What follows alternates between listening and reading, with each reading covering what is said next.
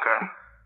I was just telling the cameraman, he was, my nigga Maceo, we had a technical difficulty. He got a brand new HD camera. I told him he should let me play with it when I'm full of that pink cocaine. I had a motherfucker showing like a goddamn Stephen King. Cause I shot many a porno. Okay. I think if I ain't rap, I'd be a porno actor and director. I'd be a triple threat. Okay, I act, direct, and write things. Anyway, that's another story another time. Once again, I am Lord Infamous, Scarecrow, futuristic rally bounty hunter, Kaiser Soze, the true king of hardcore. We all know. I'm saying, I started this demonic shit. I started this evil shit. I don't like being in the sun. Like, don't get up till, like, on sunset, or let's say dusk. Yeah, dusk. Anyway. Right now, we're working on, Scarecrow's Terrible Box Group. But that's in the works. I got so many things in the works right now. But mainly, what I'm focused on right now is Back from the Dead. I have an album called Back from the Dead. I did it with Lil White, Party. It's on iTunes as we speak right now. But there should be some CD copies, hard copies. For those who don't know production lingo,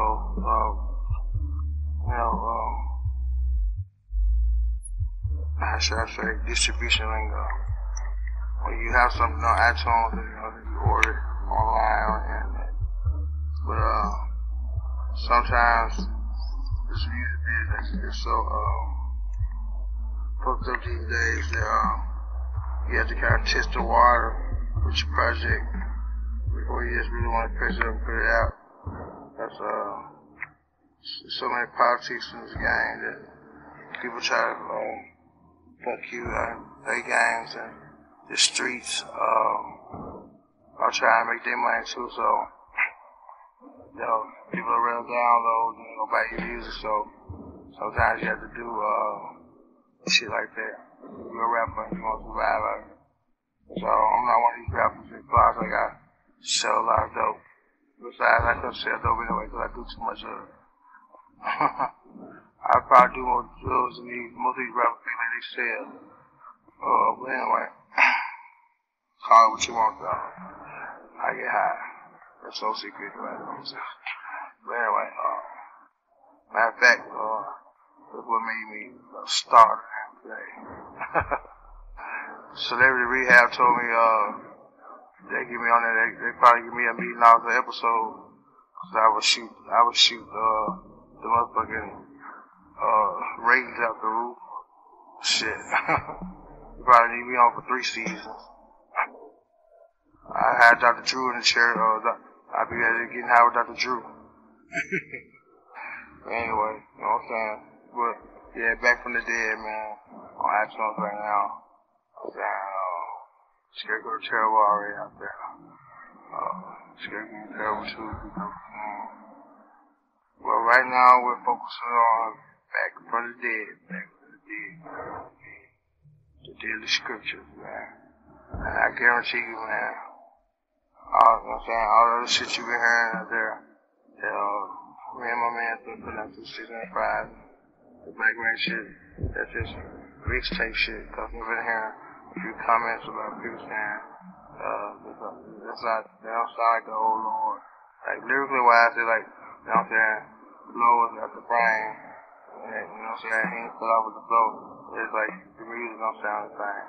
But the music don't sound the same because we actually just be being there fucking off, and we just put the shit out because, I got a lot of hardcore Lord Infamous fans that just want to hear me spit, you know what I'm saying? So I just spit for them because I love my fans, man. Because without you motherfuckers, you know what I'm saying? I still be out here gang banging my ass off, robbing one of you motherfuckers watching this shit right now. So, I'm doing something real bad to you anyway. Anyway, that's another side of the story too. But anyway, we're about to finish up the album, so we're about to do an intro and outro and shit like that. Real scared. Maybe drop a hot verse right quick, you know what I'm saying? Or something, we should probably take something. Yeah, there's been a lot of talk lately. Everybody knows that, you know, Threesomes Mafia is separated right now. Crunchy doing his thing. One Coop doing his thing. Power DC doing his thing. You know. Many people who are aware of Power and yeah, this is what I have my personal interest. Unfortunately, I'm not on the album because schedule conflicts with see, got stuff in the dance out, Project Pat. For those who may not know the history, me, my brother DJ Paul, started off as the serial killers, putting out mixtapes. To junior high school, I went to high school. I went to junior high school at the school called near the BHC zone, Black Haven zone, which was once called White Haven, because it was Haven for white folks. It's a hood where Elvis Presley lives. I'm saying, and now it's like a fucking war zone. So then I went on to Hillcrest. Called it Kill Christo. Because, I'm saying, that's where niggas first really started banging and shit. So, in case you don't peep game, I'm saying, I'm a disciple. I'm in Paris with a 50 cal rifle with a nice scope, ready to bust your cantaloupe. So, peep game, nigga. The six doesn't so mean do name of the group. So all kind of forms of the six shit, you know what I'm saying? And plus, I'm being known for being satanic. Okay. And I know you see the rosaries around my neck. But it's like this here. For there to be good, there has to be evil. I know that shit, I gotta contradict myself because, yes, I believe in Jesus, but I don't believe in Jesus the same way you believe in Jesus. Jesus wasn't no hope. Jesus was a gangster. Jesus came here to take some shit he knew he was had to go through to save all you punk motherfuckers' asses from going to hell. You know what I'm saying? But hell is right here, right now. This is hell. And so to survive in hell, those of us who had the nuts to rebel against the system, you have to do some evil things to get everything in life. The dope game, music game, any game you're in. You playing with the big boys, you gotta be ready to do some dirt. You know what I'm saying? Like Illuminati, this and that, whatever organization you're part of. You know what I'm saying? Because if you're not establishing some kind of mob or some kind of organization or in a position of power, you will fall weak out here. But I'm not one to be a follower. Anything I did on my own. Just like on my G. I cheated myself. You know what I'm saying? I don't have to be run to my organization Just cause every time a bitch nigga fuck with me or I do a show or whatever, I need 50 niggas to shoot the pistol for me. Cause no motherfucker jumping away of nigga bullets, but motherfucking president. And I'm sure the Secret Service motherfuckers are nervous as hell about that shit. So I don't expect no nigga to shoot for me. I'ma shoot for my motherfucking self. Ain't no nigga gonna save me like I am. So, for those of you who don't know, I will blow your ass off if you try me. I'm in your town. Don't know that. That's real. I put it on my kids. I put it on your kids. I kill your kids. Matter of fact, I pray for niggas to diss me. I pray for niggas to want to wish me with me because I do 20 years for one of you niggas real quick. Real quick. Matter of fact, I can do a few years standing on my head. You know what I'm saying? Because I hate rappers, really. Because most of these niggas are wussies. That's why, like I said, I hate most of the rappers. You know what I'm saying? Unless you was down with my clique, with my squad, my circle, I don't too much deal with other rappers. You know what I'm saying? Now, business is business. I don't have to like get in the business with you. That's how my money, we do what we do. That's down there. Don't even be friends, motherfucker. Do that. And, for all the motherfuckers who think, Lord, this must have been somewhere, Lord, this must have been off. Since he's no longer with 3-6 Mafia, he got me fucked up. I got money to do whatever the fuck I want to do. I don't sit in one spot too long. I'm always in something. You may not even know I'm there. Because you wouldn't expect a nigga like me to be in certain places. You know what I'm saying? Because I was a millionaire still in the motherfucking projects when they tore them down. Which is Cleveland home, you know what I'm saying? When I first started putting it down. You know what I'm saying? I was in between like PhD and South Memphis. You know what I'm saying? Beach Street. What's up? You know what I'm saying? South Parkway, what's up? You know what I'm saying? Mississippi, Cleveland home, you know what I'm saying? That's why, you know what I'm saying? I really got to check with my guy. You know what I'm saying? So, whenever I would go out to BG Law, with my brother, who was living at the time, that's where the studio was at. You know what I'm saying? We started a group called Serial Killers.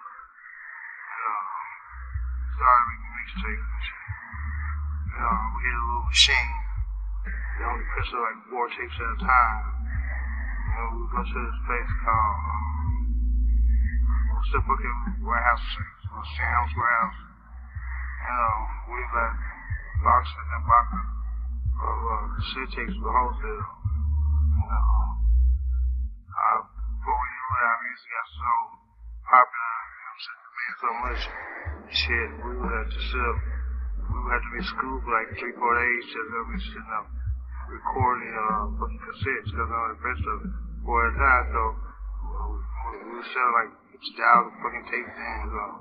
So it took us a while to do that shit. So you know what I'm saying? Because we didn't even know we were that fucking popular. You know what I'm saying? But every time we turn around, it got so bad, motherfuckers find out what we did just to come get a fucking mixtape. You know what I'm saying? And even before the motherfuckers we out, motherfuckers was making pre-orders. This was before motherfuckers could get shown the internet and shit. Wasn't no fucking internet. You know what I'm saying? It was just by word of mouth. You know what I'm saying? The only thing we had to advertise with was a fucking poster that we don't go to the stereo store somewhere. And we take it up to different sound stores, stereo stores. Some motherfucker behind the cabinet will say you are exempt. We went out the trunk when we went out of school. So, it got to the point where I had to drop out of school because I was trying to support my family and shit. You know what I'm saying? Put on projects, you know what I'm saying, selling dope and stuff. So my music was kind of my way of getting out that life, you know what I'm saying? Because I don't have patience to be selling wing and dope all day, cooking again. Motherfuckers knocking on my door 4 or 5 in the morning. Cause, I don't like daylight. You know what I'm saying? I'm gone through a bad period with some shit, man. I just don't have tolerance for the sun. Anyway. So, you know, it's, serial killer, man. So, yeah. We recently met Juicy. He's popular in North Memphis. Oh, man, he used to, around the same time, I think I made Crunchy. Actually, I made Crunchy on the bus, man. I was coming from the projects. He was coming from like Scudderfield. I was coming from Hurt Goods, which is a super project in North Memphis. I was saying that at that particular time, and the nigga just, man, we just like, it's almost strange. Well, I tell the truth, the shit was kind of like, the devil put this shit together. And she saw me on the bus. We automatically gravitated for him. He told me he danced, he rapped, he played the same shit I claimed. So, and saying real niggas really that real. But just so happened, the skating ring that he danced at, Paul, so happened to have been the nigga too. So I said, man, I met this nigga named Crunchy, man. He danced his ass off. And you know what I'm saying, he got a little flow to him, so he like, man, I met this nigga named Black too. So then I know Coop, he was from Texas. You know what I'm saying? Crunchy and Coop, they were bossed up and shit like that. So both of them was like on the run for the system, so they was going from house to house, foster care shit. Niggas count for bad households and shit. We was in the streets, so and Boo, you know, she out there doing her thing, hustling. She went to kill Chris too, so I'm saying, I know I met a bitch who could rap her ass off. I'm saying, so she came along, Skinny Pimp. He was already out, you know what I'm saying, doing his thing. At that time, he was fucking with a nigga named GD Squeaky. At that time, it was not only competition, you know what I'm saying, but he eventually fell out, so he came to us to do a diss song against the other nigga he was going with, so which is Squeaky. You know what I'm saying, this shit in the past, so if a motherfucker take offense to it, I mean, nigga, damn, what can you do this how this shit happen, you know? So, we ain't let you niggas time either, which just shit's long past, and we have no problem with these niggas out. Because actually, we are supposed to be in competition with the nigga. Nigga must be fumble, so obviously, you know what I'm saying, so we definitely not gonna beat with no motherfucker that's garbage, because that's a waste of time. So, you know, he's still doing his thing. Matter of fact, he producing for a nigga that's hot right now. Well, he got to a lot of motherfuckers. Personally, I'm not a fan of that nigga, but no beat, you know what I'm saying? Well, but back to after we see came together. So Skinny came along, and I told you about Coop. All came across Coop. He's from Texas, you know.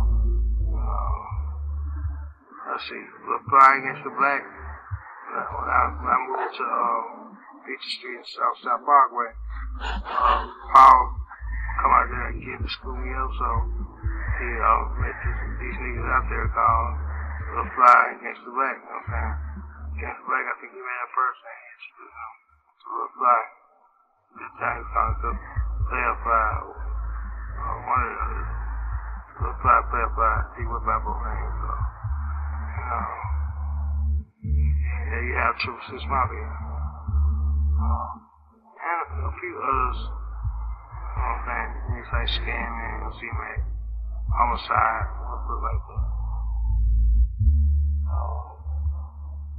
T-Rock, K-Rock, all of them, you know what I'm saying? The chat actually was with us in the very beginning, when we finally started making like real major shit, because it got to the point that we couldn't press up persist no more, because we got too big so fast, man, that we couldn't handle it no more. So we started going to this place called H&W Distribution. They pressed up CDs for motherfuckers, but they wasn't a real record label. They were just pressing up shit, but motherfuckers need shit pressed up, so they had to put in machines to do it, so we went through them. And then shit got too big for them to handle, so we went to Lego. This is a big distribution company, Southeast, and they gave us a deal, so that's how Mr. Styles came to be. So we got a pleasure to do Mr. Styles. We did that in North Memphis. That's Willie Mitchell's. Man, it was just like when all of us just clicked tight. Now, we was at the peak of our game. I'm not bragging, but I went in on that motherfucker. You know what I'm saying? And so, actually, a couple of songs I did out that album, this is a major record deal. You know what I'm saying? Shit, what's the album relatively, I think it was relatively first, and then we went to Loud.